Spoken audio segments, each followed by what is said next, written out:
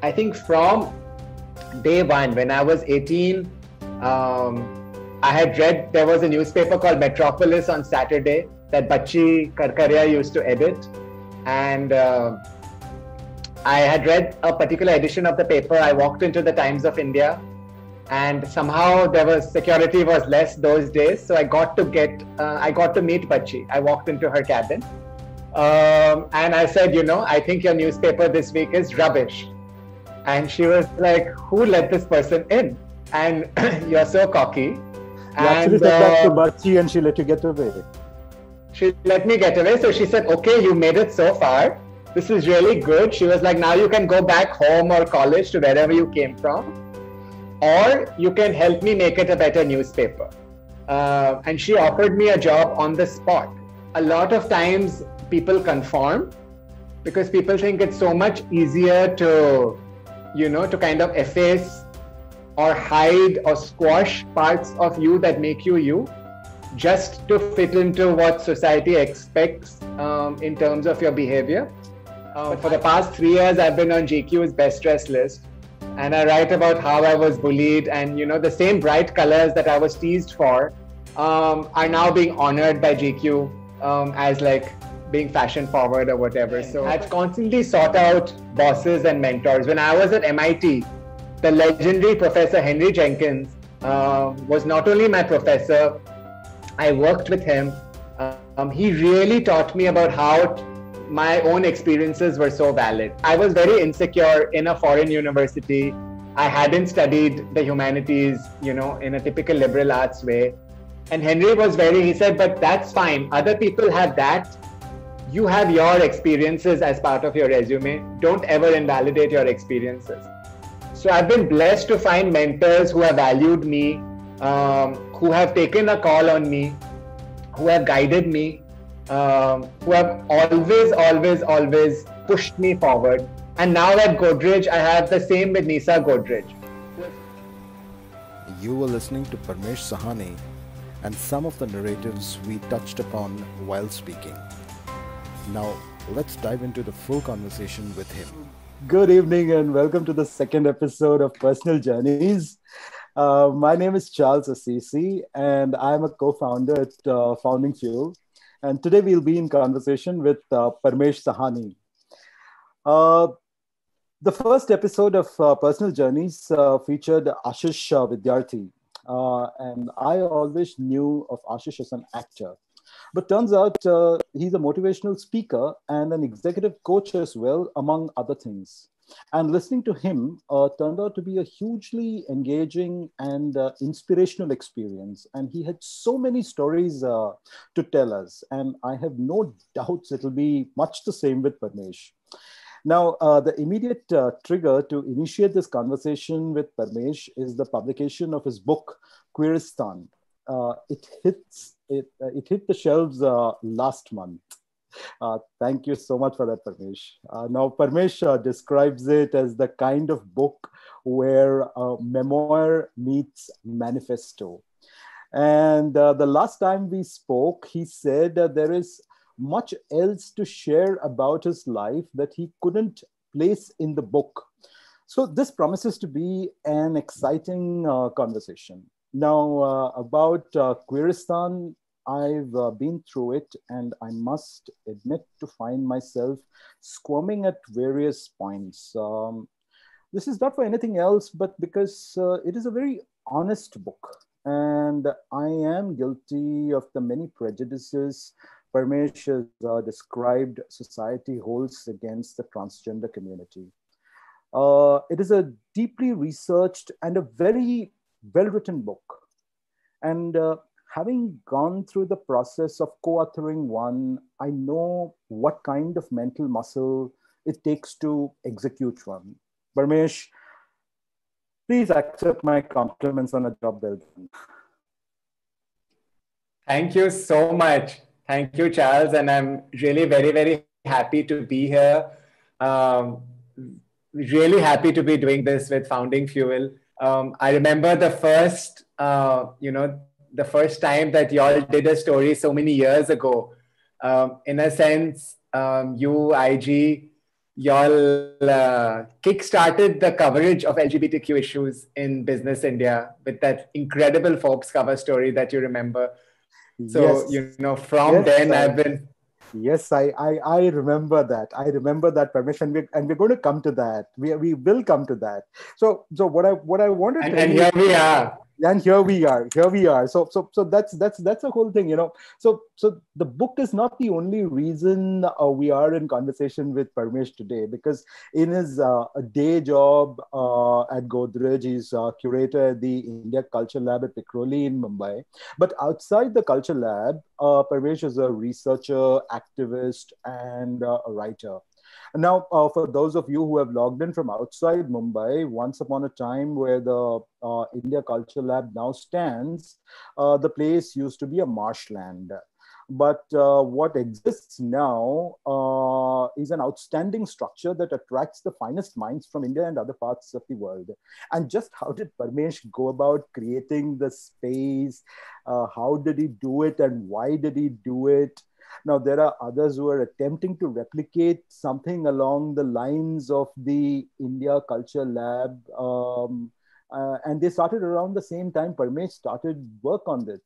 But they couldn't, and it wasn't for lack of funds or real estate. Clearly, something else was at work there. And now, how did Parmesh pull this off? Does it have to do with his personality? Did it have to do with his proximity to Nisa Godrej? Would he have been able to pull this off if he were elsewhere? I'm keen to know about why and how, and I'm sure there are learnings in this for all of us. What I'm also but I also, really find fascinating is how Parmesh has managed to stay connected with people across business, entrepreneurship, the creative arts, public policy, and academia. And in fact, I must tell you this, when researching this conversation, I reached out to a few people to ask what they may want to know about him. And the consensus answer was, Parmesh, he's a friend. Now, the thing is that, I've always thought of Parmesh as a friend as well. In fact, I've introduced him to a few people as well in the past. But now that I think about it, we've only met socially. And beyond that, there's very little I know about him. But I'll be honest about it. His name evokes much warmth. Why? It's a question that plays at the back of my mind now, How has he managed to create this aura of warmth around him, and how does he build relationships that are not purely transactional? And I think there is much we can learn from Parmesh about how to live and conduct ourselves. And so that is why while you listen to him, may I urge you to think about your own personal journeys as well until now, and place your thoughts and questions in the chat box on Zoom or YouTube, wherever you may have logged in from right now. I'll try to get Parmesh to answer as many questions as I can in the time we have. And whatever remains unanswered, I'll pass it on to Parmesh and get him to answer them on the Founding Fuel Slack community. So, Parmesh, the first question to you. It strikes me. I'm just going to dive into this, Parmesh. What does it feel like to be part of a community that has been always uncomfortable with you and has shunned you, but you have, from what I see of you, you seem to be comfortable with it. How have you fitted into this society? Can you take us through it? Yeah, so thank you. And, the way I've always thought about it is I've always lived in my world, and my world has always been homonormative. So I don't know what it is to live in a heteronormative world, because in my world, in my imagination, I just assume everyone happens to be queer until they tell me that they're not. And I'm like, oh, really? You're straight? You don't look straight? So one way of going through, a world which might be perhaps different from the way you imagine it is to just put your own construct on the world and navigate it, as per your imagination. So since I navigate through the world I navigate to happens to be queer normative. And so I'm so surprised, for example, I was so surprised, when you came out as straight to me, for example, in the research for this interview, even though you have a big closet behind you, because I just assume everyone is queer. No, but to answer your question seriously, I think it takes a lot of, resilience to navigate through life when you feel different from that of others. The truth is, about 4 to 10% of any population happens to be LGBTQ. So there's lots of queer people in the world, right? But the way the world is structured, the way schools, colleges, families, workplaces imagine themselves, we don't imagine for this diversity, right? So when I grew up, I was very comfortable with my sexuality. I was very confident. I didn't, people say, when did you come to know? I'm like, straight people also, when do straight people come to know, right? At some point you come to know, who you desire, who you might want to love, and who you imagine a life with. But when the world around you is not structured in that way, it becomes a little challenging. Also, in my case, I was bullied as a child. And I write about this in the book as well. I was bullied for being effeminate. I was bullied for the clothes I wore. I was bullied for being smart and not shutting up. So I was bullied, when I was in school.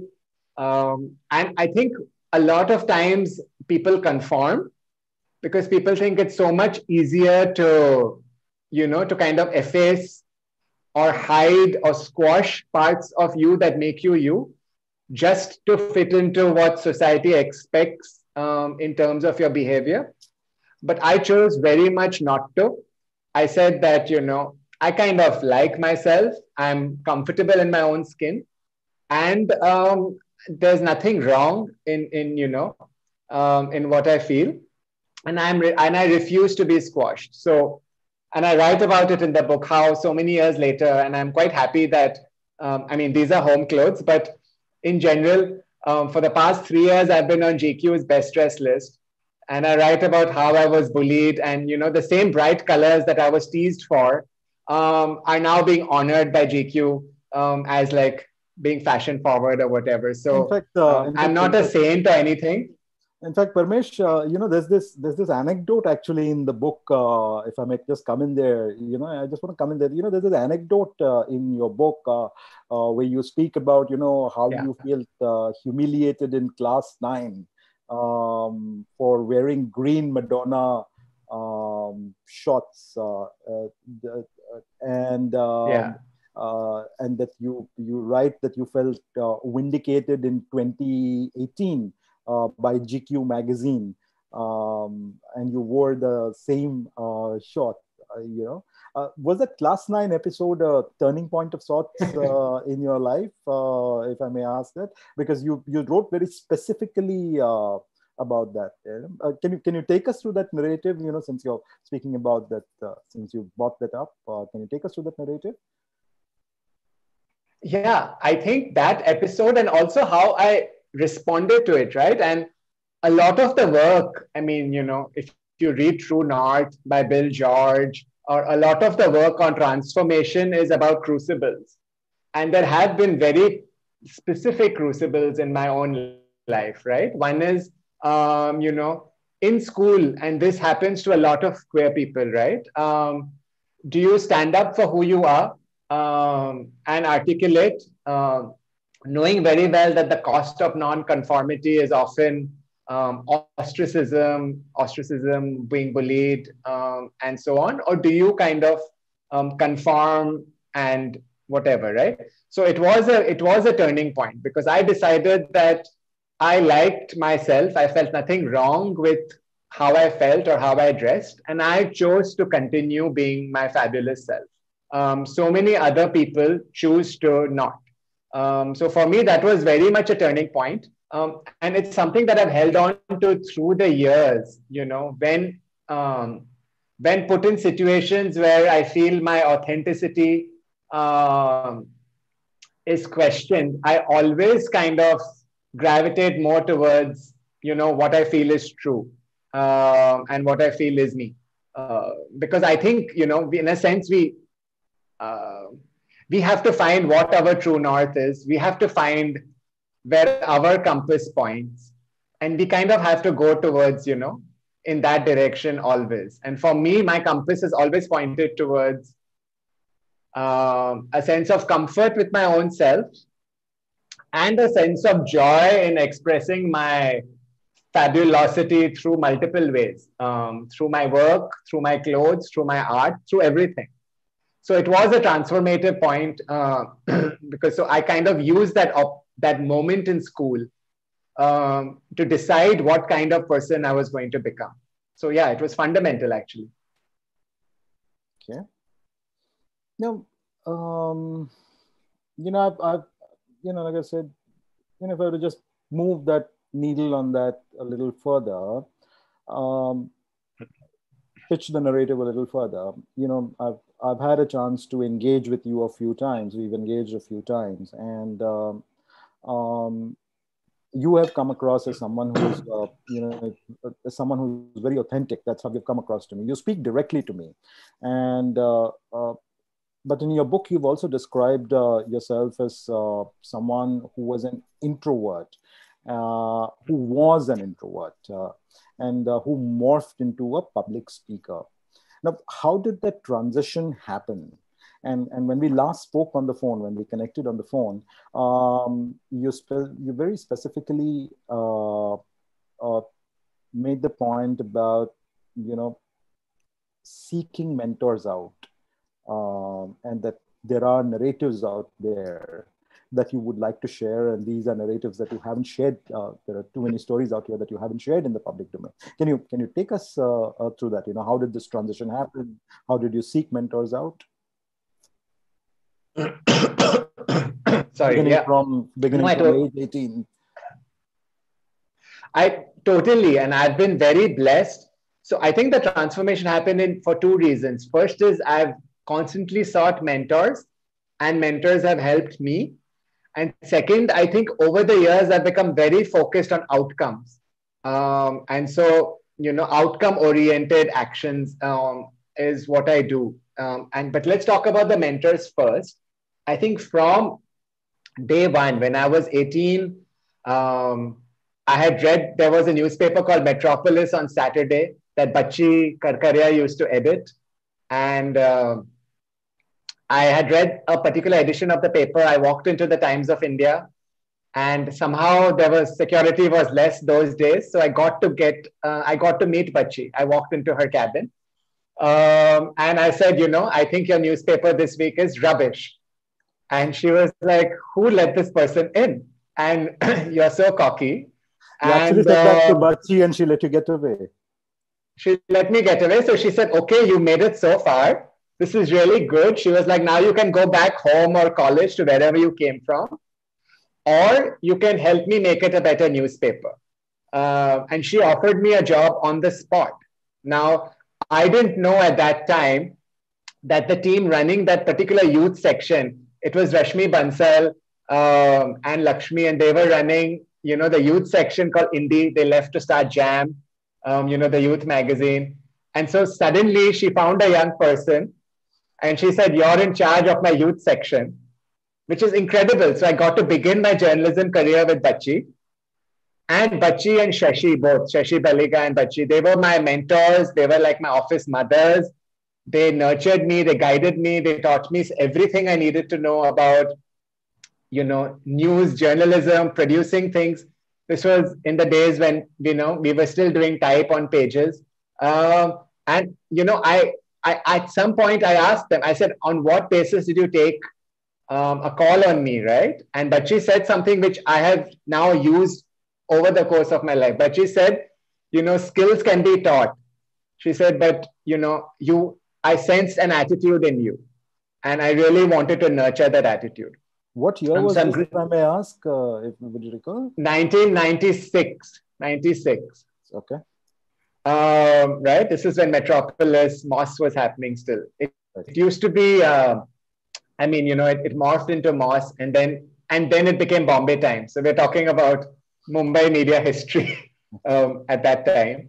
Yeah, it used to be independent. So, since then, I've constantly sought out bosses and mentors. When I was at MIT, the legendary Professor Henry Jenkins was not only my professor, I worked with him.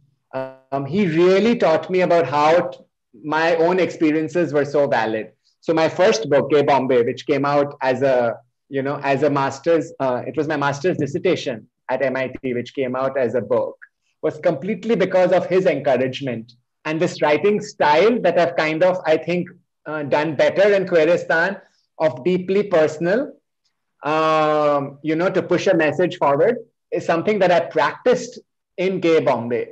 Because Henry said, your background is valid, your experiences are valid. You don't have to write in a particular way just because you're in an American university. Write the way you want, So it was very, very useful in terms of validating, because I was very insecure in a foreign university. I hadn't studied the humanities, in a typical liberal arts way. And Henry was he said, but that's fine. Other people have that. You have your experiences as part of your resume. Don't ever invalidate your experiences. So I've been blessed to find mentors who have valued me, who have taken a call on me, who have guided me, who have always pushed me forward. And now at Godrej, I have the same with Nisa Godrej, who has really, really pushed me ahead. I want to make one more point here about not just mentorship, because you said, how do I get the confidence, right? Now, the truth is, I am very much an introvert. I don't like public speaking. In fact, for years, I struggled with anxiety and depression. I have been to psychiatrists as well as counselors many times. There was a time when I was on antidepressants, and there was a time when I was so afraid of public speaking that I would need, meds to just calm myself or whatever, right? So I've been through this terrible bouts of anxiety. But I've always thought in terms of what are the outcomes that I want to achieve.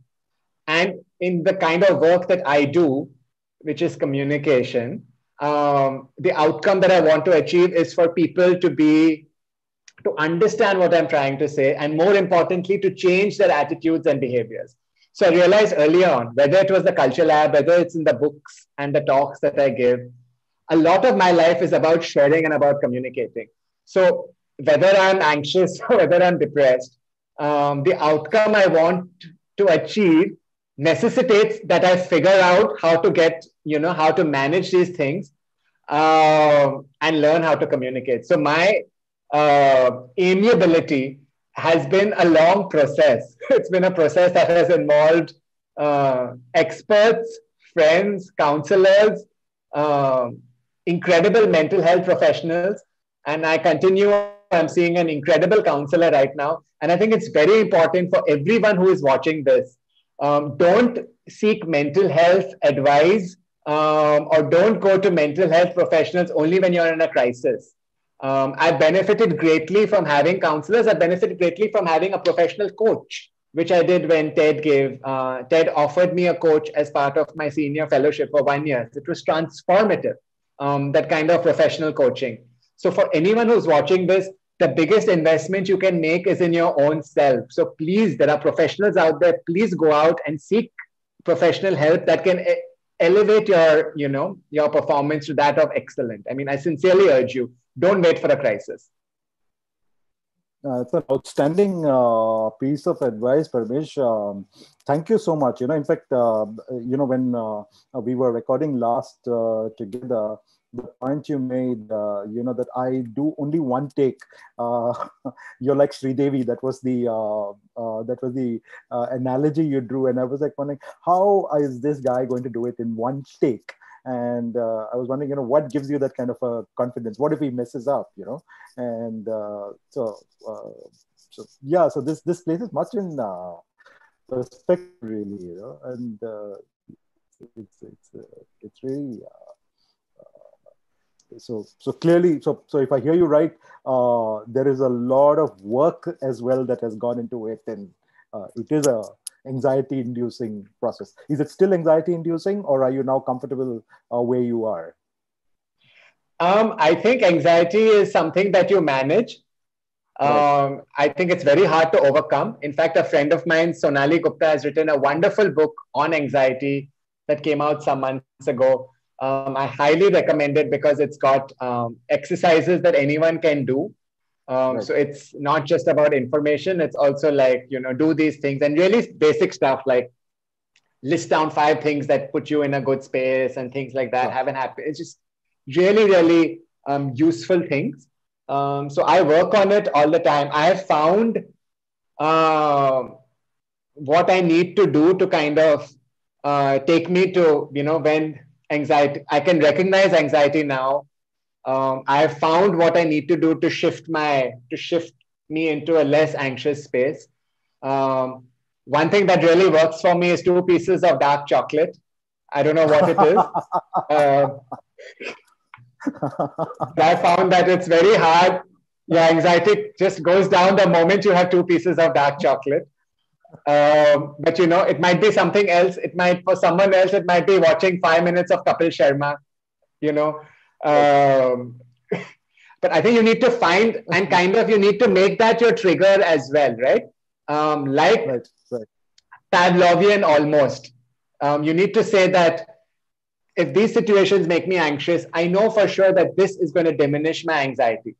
So you Right. train yourself almost Pavlov in a Pavlovian way. The moment you have the chocolate, you kind of feel it going down because you've trained yourself that, this is what's. So, I mean, there are tips and tricks to manage it. I don't think you ever overcome it, but I think there are Right. certainly ways of managing. And it's outcome oriented, right? I mean, if you're a Right. super anxious person and you don't need to do public speaking, then please don't torture yourself if you don't need to do it. It's just that Right. for me, I needed to do it. Right. Yeah. Sure, sure, sure. So, so going back to Kyrgyzstan, and knowing what just I was going over this. You describe yourself and your background, as a very coming from a very middle class background, and I must say that I empathize with it totally, given where I come from as well. And but basis the anecdotes that you have shared and whatever I've seen of you in your professional part, my understanding of you is that I'd probably describe you as a connector. And now let me place that in perspective. Yeah, you speak of exchanging notes, the anecdotes that you share in the book. On the one hand, you speak of exchanging notes with Bill Gates while he's in the pool on the one hand, and you're dilly-dallying with the sush set at Europe on another day. And I know, knowing you, Parmesh, I know that you're not making these stories up. Okay, you're not fibbing, because I've seen you get down to and engage with some really good names at the India Ideas Lab. And then on the other hand, what really, I paused when I came across this passage when I was reading that, there was this eunuch who was banging the door of the car you were in. And there was a massive traffic jam, and you just rolled the window down and took out whatever you had, and just gave it, and you said, hey, this is just like my sister. You're just like my sister. It's just that I've got the ovarian lottery. I've struck the ovarian lottery and you didn't. Two questions to you here. To me, a you're living in two worlds out here. On the one hand, one is there's this world of people, ideas, making connections.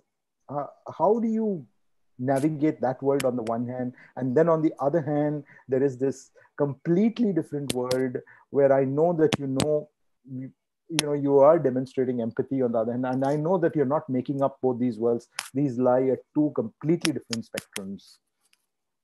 How do you navigate both these worlds? Can you take us through it? Yeah, I mean, I navigate multiple worlds, not just two worlds. Sure. I have a personal world, with my partner. I have my parents, a family world, which is very different. I have multiple professional worlds, business, but also fashion and lifestyle. Um, I have friends across of all ages working in different parts of the ecosystem, right? Some are activists, some are, scientists, some are in business, some are whatever. So I navigate, I mean, educational. So I don't make sense of them. I think I've tried to stop making sense of it. I'm just grateful that I've had the life, the background, the incredible privileges to be able to access some of these multiple worlds. Um, the way I navigate the multiple worlds is by consciously being aware. So that incident where that you mentioned in the book, when it was after I just given a talk at Franklin Templeton in Lower Parel, and Right. as our car came down, there was a bunch of hijras who do mangti, because there are specific professions at this point, which a lot of hijras do, and this is because 92% of trans people in our country, according to the last human rights, the National Human Rights Survey of 2018, 92, which cites the 2011 census statistics, 92% of the trans people in our country who are able and willing to work do not find employment, right? So you have to Yes. look at it in that context. Um, and so I had just given a talk to these Franklin Templeton executives, which is one world. And then I'd met a bunch of hijras who were at my door, and I was talking to them, bantering. I was saying, "Apne behan se mangegi kya," and things like that. And of course, and I'm very conscious at that moment that it's there is a divide. There is such a divide in terms of class, in terms of privilege. And in the book, I reflect. I say, what am I doing? What am I doing at this point, right? How many other talks I give to Franklin Templeton or all these corporates? Is it any use if it is not going to materially change the life of my trans sisters on the street? And what I do is I don't, and this frustrates me, but I try very hard not to be debilitated by my frustration. I try at every moment I can to take my frustration and convert it into the word you used earlier, connection. What can I do using my place, my position, the access that I have, and the opportunities that I can generate to create a better world for different people? And that's what I try to do all the time, right? Um, so I'm acutely conscious of the fact that I traverse different worlds. Um, I'm I try my best in this traversing to connect as many people as I can, and more important, to build out as many platforms as I can. And that's how I don't resolve it, but I kind of work. I work through it. Um, I don't know if that makes sense, but I think for a lot of people go through life without even being conscious of their own privilege. We all have different kinds of privileges and different kinds of disadvantages. I think it's important for us to recognize the privilege that we have and then see what can we do with this privilege to make the world better for others. So what I do is I write about it in the book. I call it Jugaad Yes, resistance, about yes, being, yes. You made the point about trying to recognize the kind of privileges that we have. Do you think you could just reflect a bit upon that, because you spent some time in the book on trying to, reflect that everybody has their own kinds of privileges, and there is a passage there. There is some time that you have spent reflecting upon the kind of privileges. And where I'm coming at it from is that, someone who lives in the suburbs may think that someone who lives in another part of town is probably possibly more privileged. Or for that matter, there are various ways to look at privileges, but there's this part where you think deeply about privileges. And would you want to take us through what went through that thinking, and how do you I thought that was fairly deep and a lot of thought went into it. Would you want to just share a little bit about it? Because I think that shows up in your work as well, and that is where I want to lead you down. I want to share some more. If you could just spend a minute or two on that, on how to think about that all of us are privileged. Yeah, so I think class, language, certainly caste. We don't talk about caste enough. Certainly in the business world, in the corporate world, education. I mean, Bordeaux talks about so many kinds of capital, right? Social capital, what Bordeaux calls habitus, in that sense of everything that kind of makes up our daily life, right? It's not, it is also structural. So as you go through life, you recognize that a lot of the opportunities that you had are because of either you were, of the family into which you were born, or the fact that maybe, I went to St. Joseph School, Colaba in RC Church, which was 7 rupees a month. It was still an English school, right? Because if I hadn't gone to an English speaking school,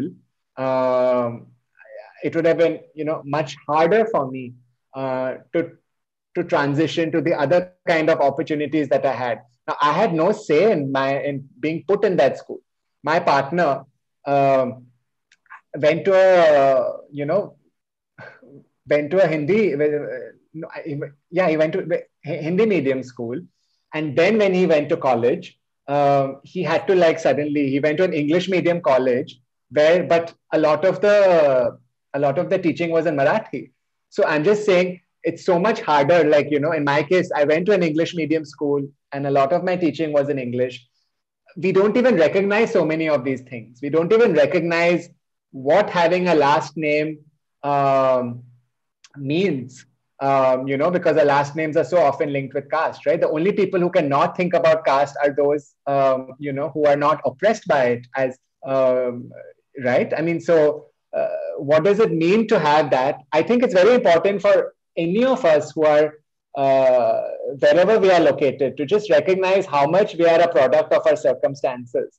And then what does one do? And Divya Kandukuri, whose voice I amplify in the book, talks about it in one of our Culture Lab events. And she says that one of the things that you can do is share the mic. What happens when you become conscious? You can share the mic. You can amplify other voices. You can help build infrastructures of opportunity for others. Because, and whichever dimension you may want to look at, right? So I talk about LGBTQ in the book, but the same would apply for PWD, persons with disabilities. The same would apply for gender, for gender-based discrimination. The same would apply for any dimension of diversity and inclusion that you might be thinking of, right? What do you do as an able-bodied person? What can you do to create a more equal world, right? Where can you influence? How can you widen that? Because when we realize we all care about certain things, we all have certain privileges. I think when we recognize how interconnected our struggles are, how in a sense, we all want to create a more equal world in some way or the other. But we can be on that process together only when we recognize that you might want to create a more equal world in terms of gender. Someone else might want to create in terms of climate change. Someone else might be really, really interested in PWD. I'm interested in LGBTQ. Someone else is from the anti-caste movement, right? We can only when we recognize that in a sense, what we want, our common long-term goal is the same, more equality.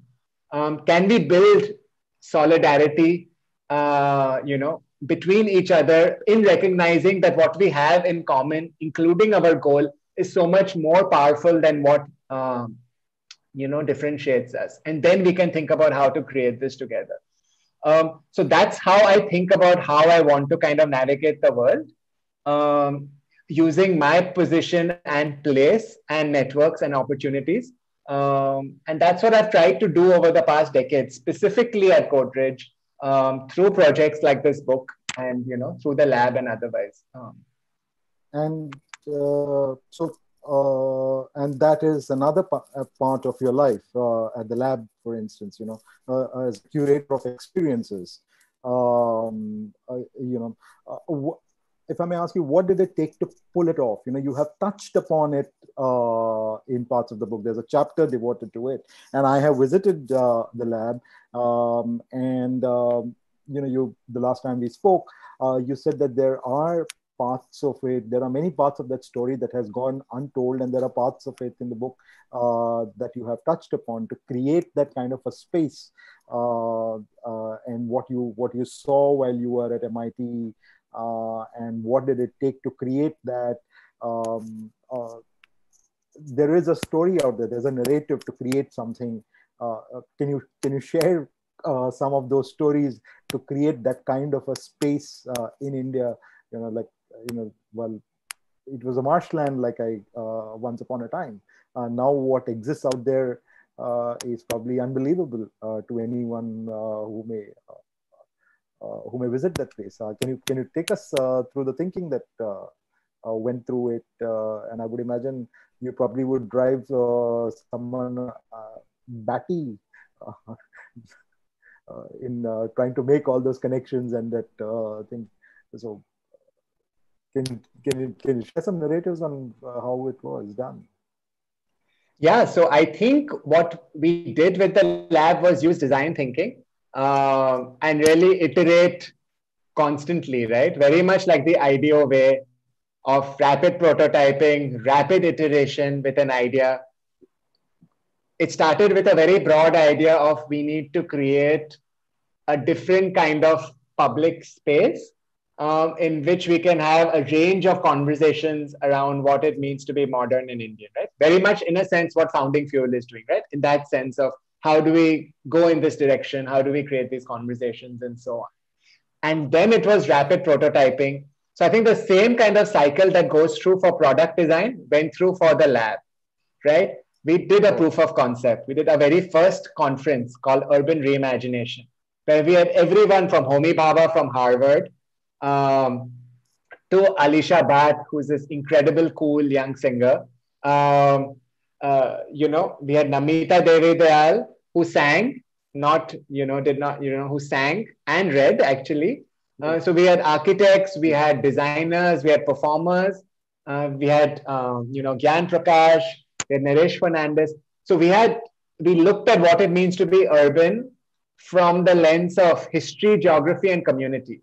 And it was a full day seminar 10 years ago. And we said, will people come to Vikhroli if we do this? And we had 500 people who came. And more importantly, they stayed. They stayed for about 8 hours because this mashup, you don't know who's coming next. Is it going to be a Harvard professor? Is it going to be a young singer? Is it going to be a dancer? Is it going to be a taxi driver? No one knows, right? That kind of mashup of speakers and the curation, along strong thematics really worked. So at the end of that first conference, we were like, okay, if you curate well, people will come. And then, since then, it went on this completely very exciting iterative journey where we decided to value transience. While everyone else thought that to build a cultural center meant you have to spend a lot of time and money and build a building, we said we are going to repurpose whatever infrastructure exists because we don't want to build for permanence. And years later, when I was spending time with Rahul Mehrotra and talking to him about the architecture of impermanence, talking to him about how he's inspired by the Kumbh Mela, where a city comes, does what it has to do, and then disappears, I was like, aha, now what we were doing kind of makes sense because we have a theoretical framework to put it on, but we were doing this before. So we said, what if we don't value things that other people value, right? And what if we say that this idea of permanence itself is futile? Let us value the ephemeral. And so all our programming became about extraordinary ephemera. So we would spend a lot of time and effort in building a pop-up museum that would last for only 3 days, or a pop-up art experience that the day after it is created is demolished. And we said, let us, but what remains then, right? What remains when you don't have a building and that? What remains is the experience and the connections. And we realized over the years that those are very, very powerful, right? So we kept on iterating. As we began to produce events, we realized that the city was coming. We said people need resources, so we started producing resources, whether it is white papers for transgender employment, documents for the cities and the country's cultural professionals to interact with each other, websites. We said, okay, humanities students in the city, MBA and engineering students have all the internships in the world, but for humanities students, there aren't any. We created an internship program for only humanities students. So we kept on iterating over the course of the time, but really by keeping these things in mind, that what we value are the experiences and the connections. And I think because of that, we kind of, as you said earlier, made Vikhroli, which is in any case the geographical center of the city. Over 10 years, we made it an important cultural node. And I take great pride in that. And and also our programming is super serious. So to have people come to Vikhroli for serious programming has been very, very, it's a validation of the fact that what we have been doing for all this while works. My hope is that other companies, other organizations, other institutions take the spirit of what we are trying to do, valuing the pop-up, valuing connections, surplus infrastructure, right? And I actually got this framework from a friend of mine, Sam Ford, who was also my classmate at MIT. And he does a lot of work with wrestling fans, with WWE, the American wrestling, not the Olympic wrestling. Correct. Yeah, the performative wrestling. And he's realized that in the early 2000s, right, the Wrestling Federation, they had always thought of their audience as white, male, 18 to 35. And everything they were doing was pitching to that. But then one day they actually looked at who was watching. And they realized that there were two groups of audiences who they were not even imagining. One was women. And they were like, wrestling, it's a whole bunch of naked men, tossing each other in a ring. Maybe women will be interested. And they realized a lot of women were watching. The second is gay men. Again, it's wrestling. It's a whole bunch of half-naked men. Maybe gay men, and they had not even imagined. So Sam came up with this idea of surplus audiences. Who are the audiences that you have that you don't even imagine? Right. So I've used a lot of these frameworks in thinking, what is a surplus audience? What is surplus infrastructure? How can we combine a framework around architecture, which is Raul Mehrotra's architecture of impermanence, with that of surplus audiences, and come up with a format which is ephemeral and yet so meaningful? So a lot of thinking and work has gone into the lab's iteration and journey over the years. It's been great fun, intellectually as well as experience-wise. And it's been a blast. I've actually had a chance to use all the stuff that one learned at MIT in practice, and I don't know many other humanists who can actually do that with a sense of achievement. So I feel quite happy. That's absolutely fascinating. But here's something that while going over the narrative, this is something that I was kind of trying to wrap my head around. The narrative as it, that you had, when you got back, you had all the support of Anand and Anu Mahendra.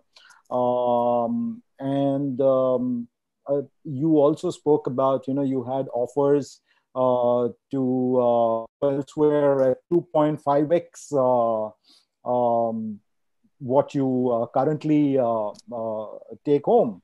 And you've often articulated that you just want to leave everything and go abroad.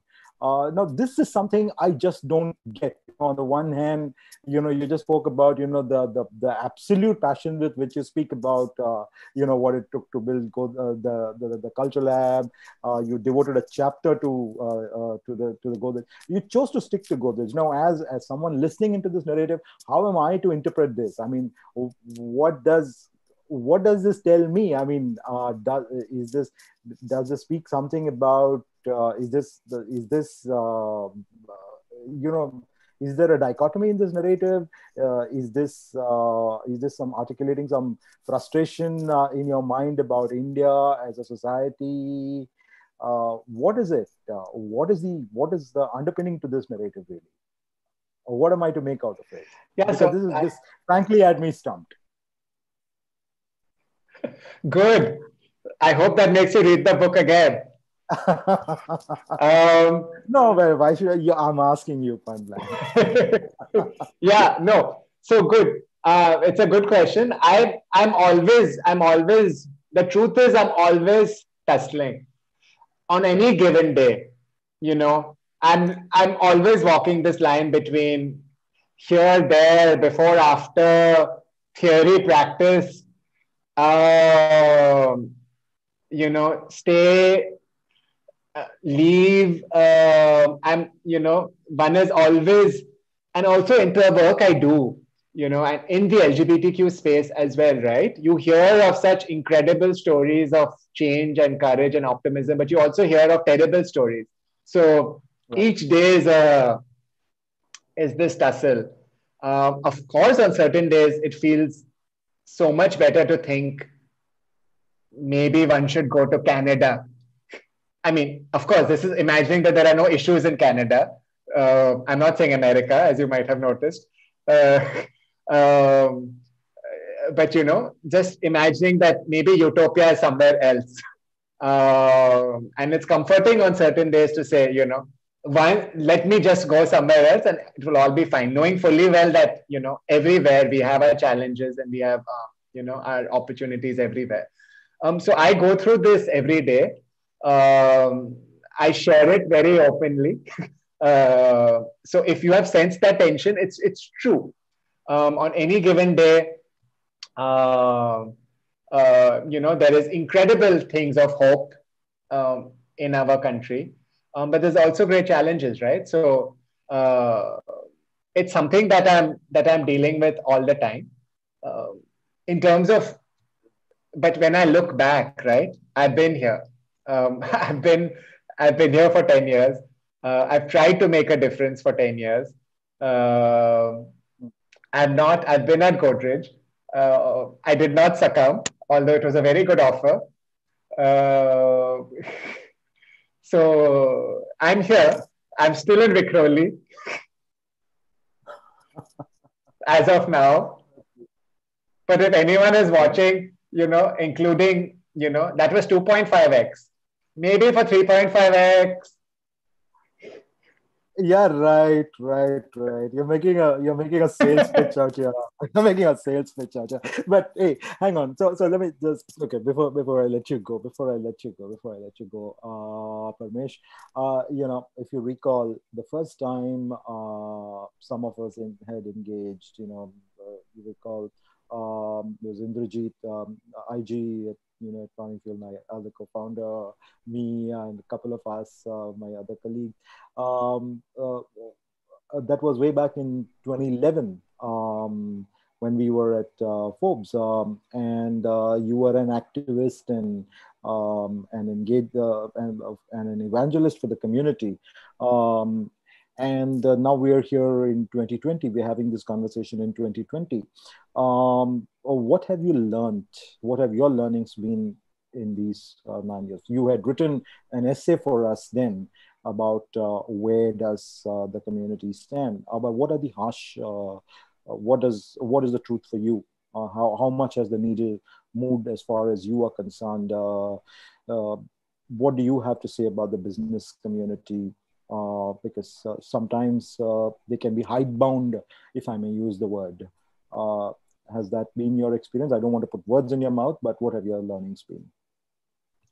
So my learnings have been that I think, it's been a whirlwind journey in terms of the law, right? Since that article came out, Right. that article came out in an India in which we had the 2009 judgment. So it was legal to be queer in India when that article came out. Since then, we've had a 2013 judgment which overruled it, a 2014 positive NALSA judgment, a 2017 right to privacy, and a 2018 Section 377 judgment. So the law has changed so much.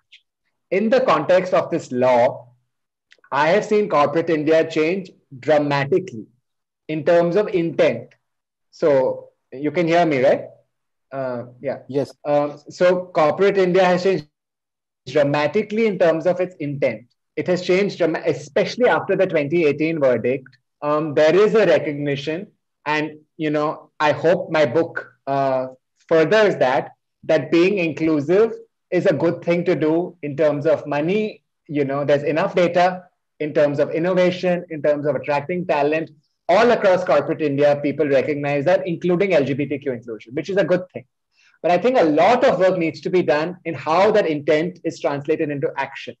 A lot of organizations think that just having that good intent, or maybe just changing your policy on paper, is enough. And what a lot of organizations need to realize that you need to do a lot of things, right? You need all the policy changes. You need to create a culture of inclusion by having these conversations. You need to support LGBTQ organizations wherever you are, because a lot of LGBTQ, especially trans organizations, need your help. And you need to actively hire queer people. When you actively hire us, we will tell you what to do. So if you need a transgender washroom, we will tell you. If we need certain policies that need to be changed to cover for gender affirmation, we will tell you.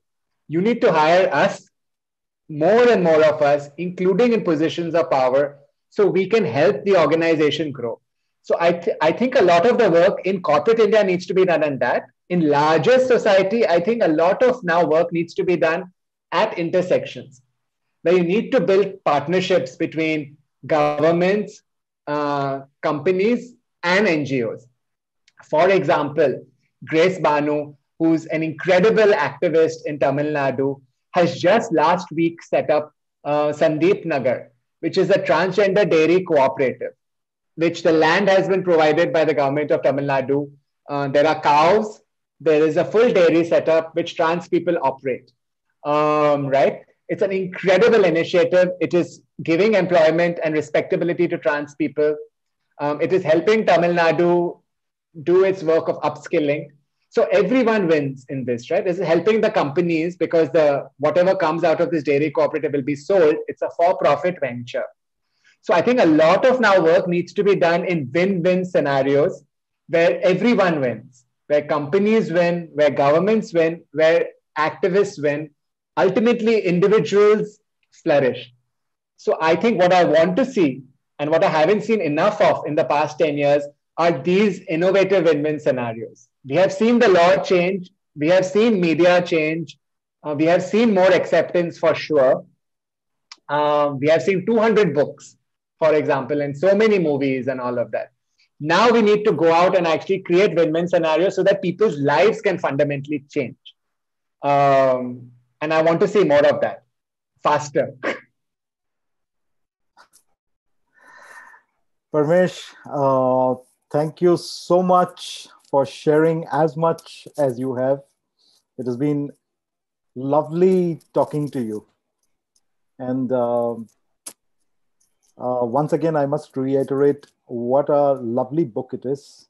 And we're going to stay connected. And I'm going to urge everyone to pick this book up. Like I said right at the outset, this is an absolutely well-written and deeply researched book.